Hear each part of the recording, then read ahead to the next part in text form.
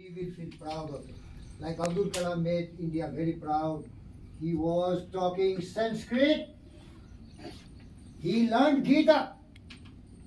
If you are knowing a lot more language and becoming master of Gita and all these Vedanta, Upanishad, it's a proud because you are a great Indian. Nobody will be that great president. Abdul Kalam. He was Islam. He was Tamilian, but he learned it. Learning is great, the quality of a person. So dear friends, now in this video, what I am going to talk to you, what is that common factor which made you something what you are today and what will transform you something what you are tomorrow. What is that common factor? That I am going to talk to you. And that is called the power of thought. What is that called? Power of thought. We are what we think. What we are was brought by thought thinking. We become what we think about.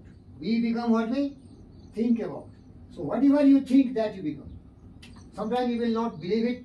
Sir, whatever I think I can become. Yes. But you have to believe it that you will become. If you don't believe it, you cannot become. I really congratulate you. You wanted to be a paramedic or a good expert in primary medical treatment. Today you have become.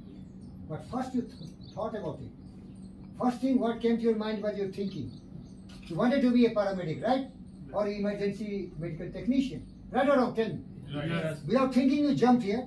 No. First you thought, then you planned, then you decided, then you prepared mentally that I will be going, so you came here. Clear to you? Yes. You see the power of thought. You only become what you think about. That is the secret of anybody. C.V. Raman wanted to be a great scientist. He never wanted to win Nobel Prize and all, somebody gave him. But without winning Nobel Prize, also he was a great Indian, great physicist. You understand, children? So, you only become what you think. We become what we think. We become what we think. Zoom screen. We become what we think about. So that is the power of thought. You want to speak? We become what we think about. So now, the tragedy is there. People do not think. People do not think. That's why they are ordinary. But if you think, if you have some dreams, if you have some desires, if you have some aspirations, then you will really become great. Whatever you will think, that you will become great. Otherwise, why you should think? Till now you have not thought big, so you have not become big. Right, sir? But if you think something seriously, you will become. No. That's why, my friend, this is called a stranger's secret. What is that called?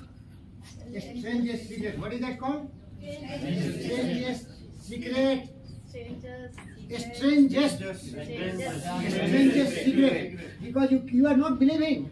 What this Pandit is telling, we will become what we think about. What he is talking. Yes, he will become, but you never believe it. That's why it is a strange. And it remains secret. And you cannot become till now very powerful person, very rich, very famous, very great, because you never thought big, so you could not become big. But now if you start thinking big, it is never too late in life. The moment you start thinking, you are different. But you have to think positive. But if you think negative, you become also negative. You become negative definitely because what you think, that you become. Let you cut it.